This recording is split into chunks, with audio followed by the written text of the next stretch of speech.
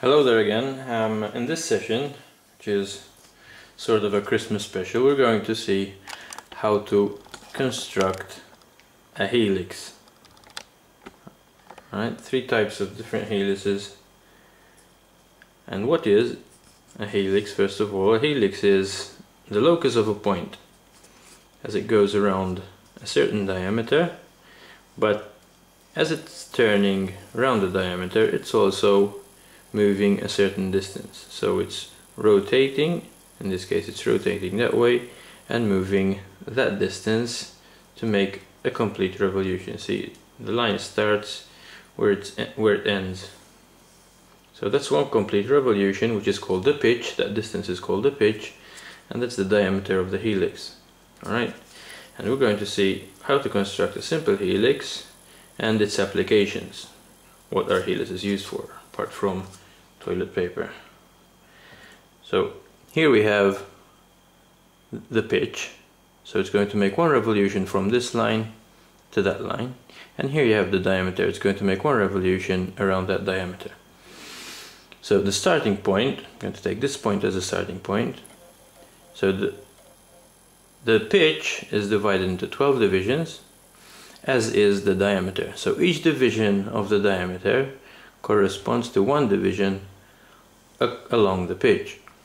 So I've already divided the pitch into 12, and I've divided the circle into 12. What I need to do now is take the divisions along the pitch.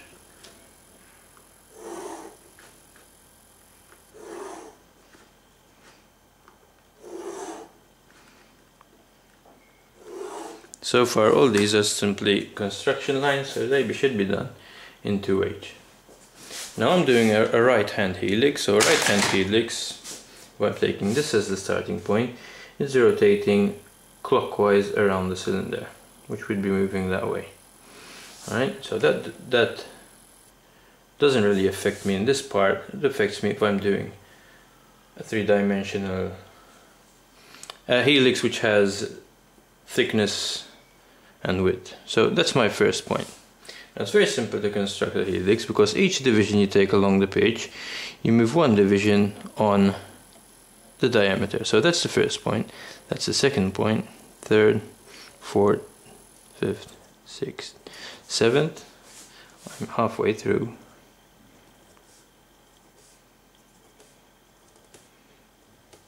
And that is your simple helix. All you have to do now is freehand join.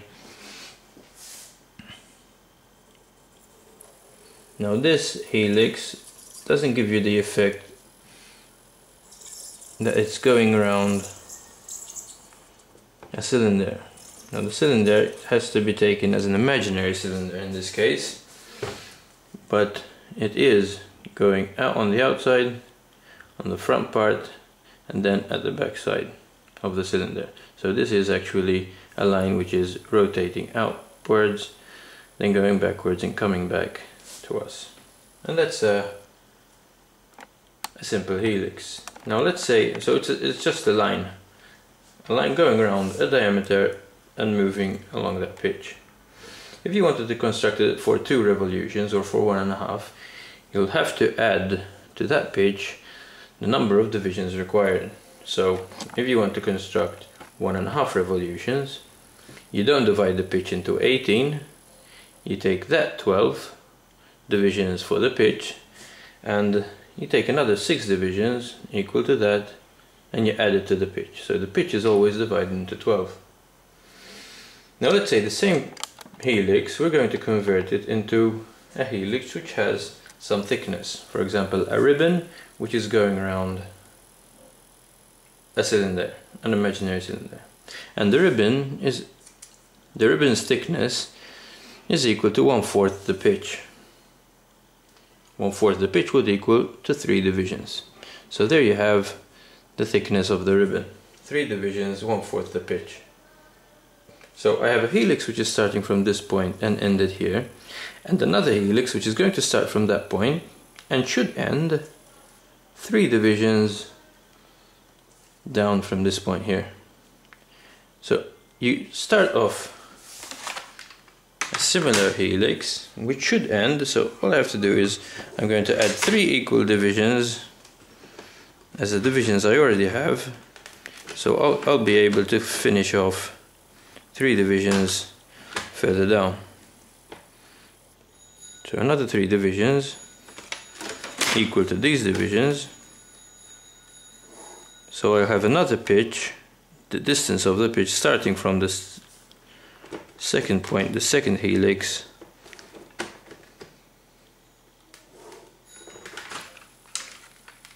and these divisions. So these, if planned ahead, if you know how many,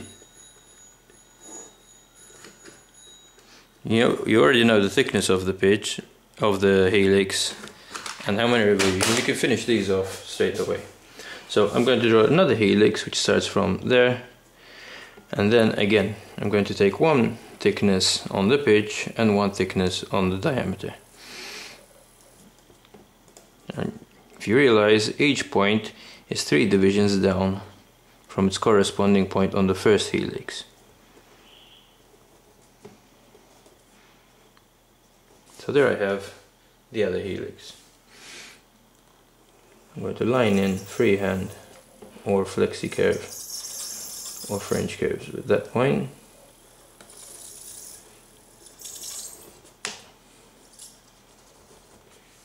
And there you have the second helix. Now here I'm already getting the hint of a 3D object. If I join in the edges of the helix, and I should also, if this is a right hand helix, rub off this part, or at least draw it in as a hidden detail. So that bit there is being covered by the first overlaying part, and that should be done as a hidden detail. So what I have now is this ribbon going round that way, then coming back towards me. Now, to make it, I'm going to just rub off that part.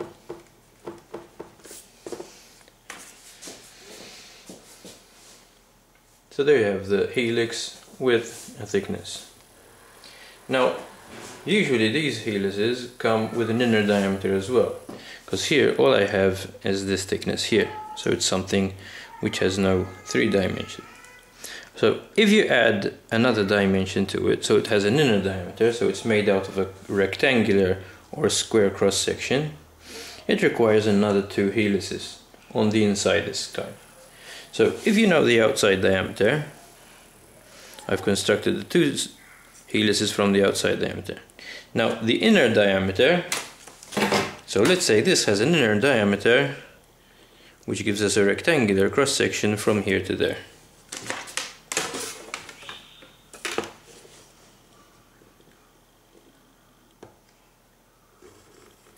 So this is, as an application, you can see that it's either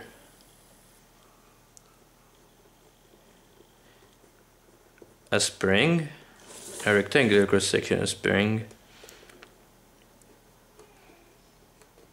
or some other type of helix which has a rectangular cross section. So I've constructed that rectangle.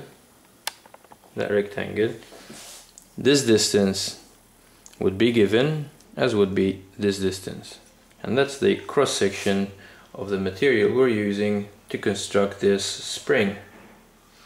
Now I've already constructed the helix on the outer diameter. What I need now is the helix on the inner diameter. So what I need to do is I'm going to construct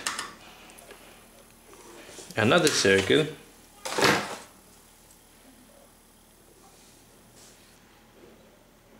on the inner diameter, and I need another 2 helices on that smaller circle. So now this is the confusing part, because you might confuse lines coming from the bigger circle with lines coming from the smaller circle.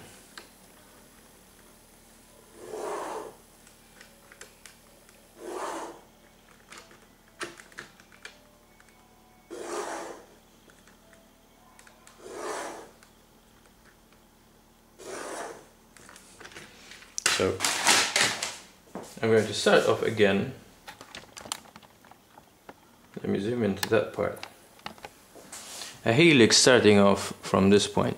The lines only coming from the smaller circle.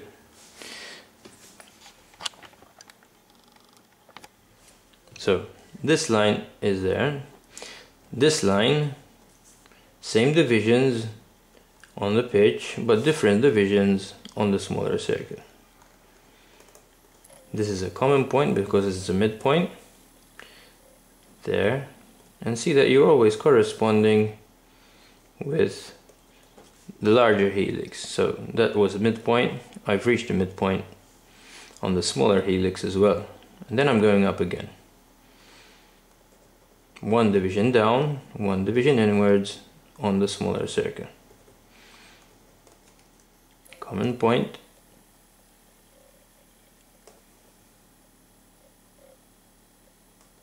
Make sure. And here I've reached the first pitch point, the first pitch distance. So here I should have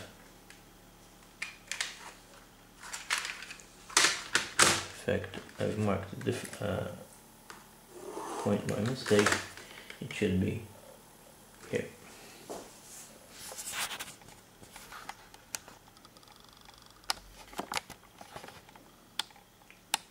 So I've got an exact same way as I did the bigger helix, but a helix on the inside,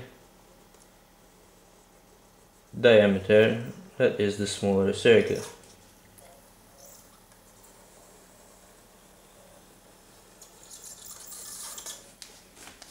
So what you'll see now is just lines going over each other. The tricky part would be where to darken, where to leave as hidden detail. Now I'm going to start off the fourth helix. So I've got started one from there, that's the third one, now the fourth one.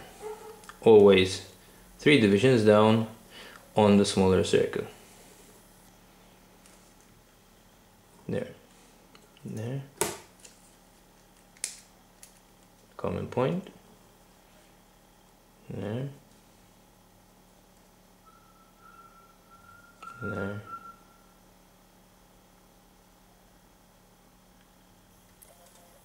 And there.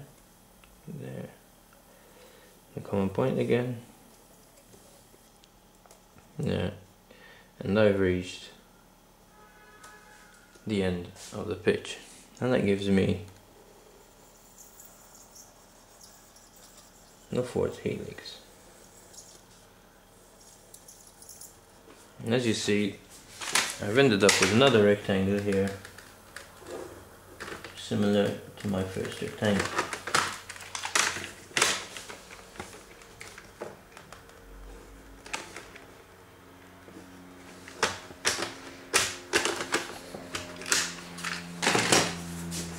There you have 4 helices. Now what I'm going to do, I'm going to darken in the parts which should be left to give you the idea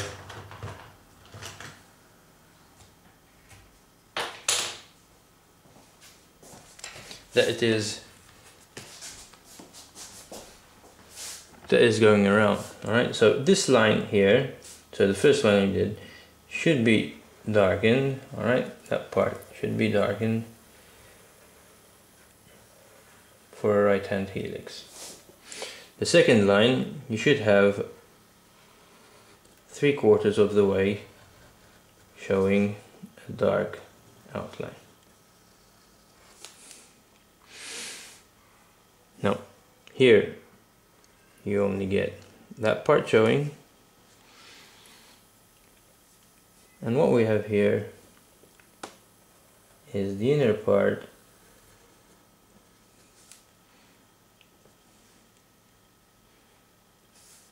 here. I always look for this banana shape here. That gives me darkening that part and that part there. So remember, this is coming towards us, so I want to show this part here and this part there.